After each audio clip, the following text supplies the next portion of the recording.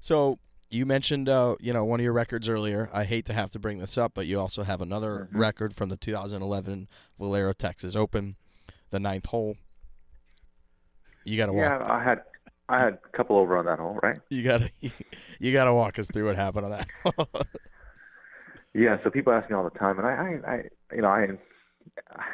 don't mind it. And I saw on the tee. I mean, I was playing great. I mean, I think I was under par at the time. It's a very difficult golf course, and I blocked the tee shot to the right, and get there, find the ball, no shot. By the way, in the trees there, the ground is all gravels, and there's limestones in there, so it's hard to get a soul on the ball. And then so we go back to the tee, hit in the same spot. My caddy goes, "Let's go back to the tee." He goes, "No, I ain't going back to the tee. It's embarrassing. I got to go back to the tee. I'm gonna hit this." So and then I hit it, and the club bounces off the rock. The ball hits the tree, and it hits me in the inside of like 2 inches higher. It hits me in the nuts, and I'm down on the ground. I would have been WD from the tournament. That might have been better. You should have gone back to the team, my man. Right I'm out. Yeah. And I looked at him. I said, "Dude, I think the ball just hit me. I felt something brush my inside my leg." And he looks. He goes, "The ball's behind you. How did it hit? How did it hit you?" I'm telling you, it hit my leg. And they replayed the video, and you can see my pants kind of move a little bit in the inside of my leg, and it's really close.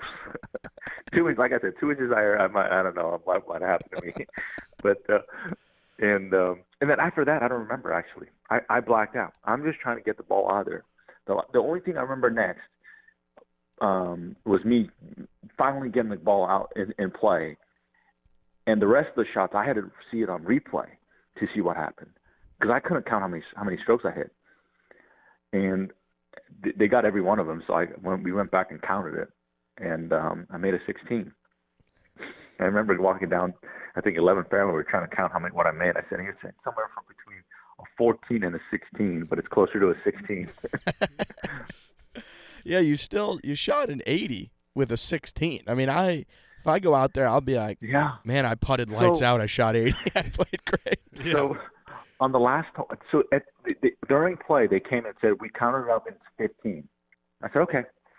So on the last hole, I had like a 8-footer for a birdie to shoot. At the time 70 to break 80. I was like, this is for 79. I got to make this. I grinded and made it. I was like, all right, 79. But I'm like, you know what? I'm gonna go in there and double check and they didn't count one of the shots. I missed the ball left-handed once. They didn't count that. I was like, actually, that's a whiff there. So it's actually a 16. Damn it, I shot 80. Oh, that's an incredible comment. I missed hole it. now, Left-handed. it's 30 yards wider on the right side. They pushed the rocks and the tree. They widened that side 30 yards, so it's not the same hole anymore. It's the So knot. people go up there, man, that's far right. It goes, no. Those were 30 yards closer to the fairway when I hit it in there. That's the nah effect. You changed the whole golf course.